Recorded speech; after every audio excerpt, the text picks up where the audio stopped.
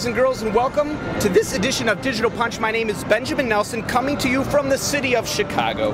In this episode, we're going to talk about a new game from the people who brought you Guitar Hero, a new way for you to charge your electronic devices, and we're going to talk a little Transformers. Episode 21 of Digital Punch.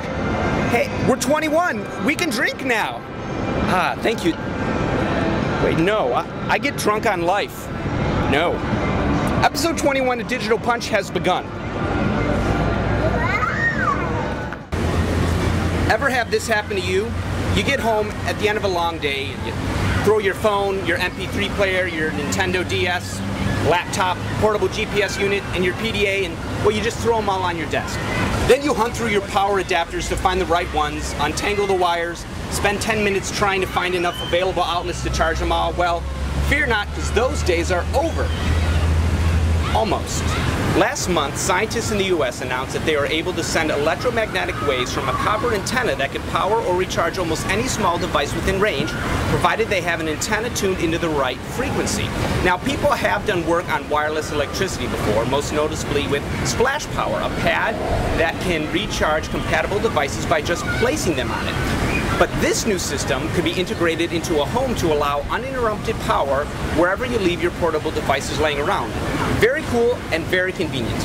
Unfortunately, however, they have decided to name it Wii-lectricity. For those of you who've ever sang with a hairbrush in front of a mirror, turned your steering wheel into a drum kit, or ripped massive guitar solos with a broom, well, it's time to join the millions already crushing riffs in the open with Guitar Hero 2. And now, with a terrible impression of a British rocker, is Doug. Right. This sequel offers a brand new expanded track list for more than 55 songs in our largest selection of venues and new play modes. Play from hair metal, heavy metal, modern rock, and alternative rock. But wait, it gets better. Scheduled for holiday releases Rock Band, which will mix the guitar from Guitar Hero 2 with a bass guitar, a drum kit, and a mic. Rock Band will allow players to jam together in person or online to songs performed by the original artist, courtesy of help of MTV. Bands signed up already include Allman Brothers, Joan Jett, Kansas, Nirvana, and Wolfmother. Thank you, Doug. For those of you who'd like to rock, we salute you. If you're looking for Guitar Hero in stores near you, check out shoplocal.com and type Guitar Hero 2 into the orange search box. Rock on! Transformers the movie has been a huge success, largely due to its star Optimus Prime, and not since John Travolta has a celebrity enjoyed such a revival. But where has Optimus Prime been since his last movie success in 1986? Here at Digital Punch, we took an in-depth look at the star's long journey back to the top. In the year 1986, Optimus Prime was a household name. Transformers was at its peak, so naturally Hasbro Studios decided to cash in on this money cow with Transformers the movie. Optimus enjoyed tremendous success, but soon felt he had outgrown television, and after many failed contract negotiations, he asked to be written off the series. In Transformers the movie, Optimus Prime's death was one of the greatest in cinematic history, behind only Sonny Corleone and Bambi's mom.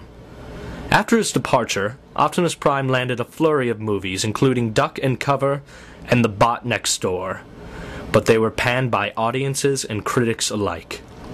A lukewarm box office response would also cause TriStar Studios to pull him from the Short Circuit series, only to be replaced by flash-in-the-pan robot Johnny 5. Optimus Prime's downward spiral had just begun, and rumors of addiction and depression covered the tabloids like stink on a monkey.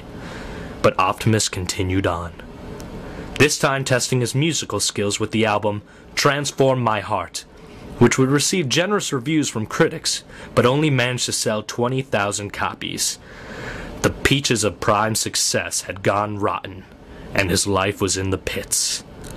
Shortly after his failed album, Prime would have a run-in with the law. Optimus would be brought in on possession and DUI charges after authorities found nearly 10 Energon cubes in his chassis. Prime had hit rock bottom, but hope was not lost. After a brief stint in jail, Optimus would receive help from the most unlikely of sources, Starscream. Facing similar charges in the past, Starscream advised Optimus to seek help at rehab. Prime took to rehab like a geek to Mountain Dew, and in no time he was clean. Optimus Prime had a second chance on life, and with it, he would travel the globe. On this spiritual journey, Prime would visit Mecca, the Vatican City, volunteer in Rwanda, and even seek meditative guidance from Buddhist monks of Sri Lanka. Optimus Prime was reborn, and with the success of robotic actors in such films as I, Robot, Bicentennial Man, and Wide Earp, the stage was set for Optimus Prime's return for Transformers the movie in 2007.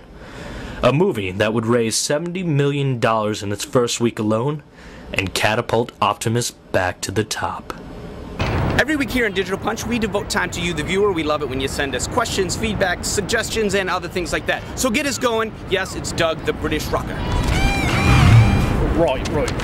Guitarist Blaze writes, P.S. I love you guys, but I'm a girl. O-O-B. I don't know what that means. I don't either. His Royal Doodliness writes, hadn't heard of sport before. Wow, this was actually useful. Not funny, but slightly useful. 1 starred. LOL. Thank you for the 1 star. Flanny says, the Wii elbow piece might have been the best segment ever. Well, very well done, boys. Love the new faces and light. The show is better with all the new creativity. And Marshall Loftus says, LOL. Okay, this was good. I wish I had friends like you. I love the Wii elbow skit. Nicely done. You're our friend, don't worry.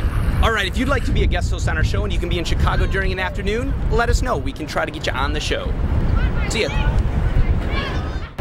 Well, that'll do it for this episode of Digital Punch. Special thanks to Chris Quinn, Doug Werder, Vince Portacci, Sean Ketchum, and to me for making this episode possible. As always, you can go to digitalpunch.tv to get reviews of the things we talk about and leave us comments on a whole bunch more. That'll do it for this episode. I'm punching out. I got it.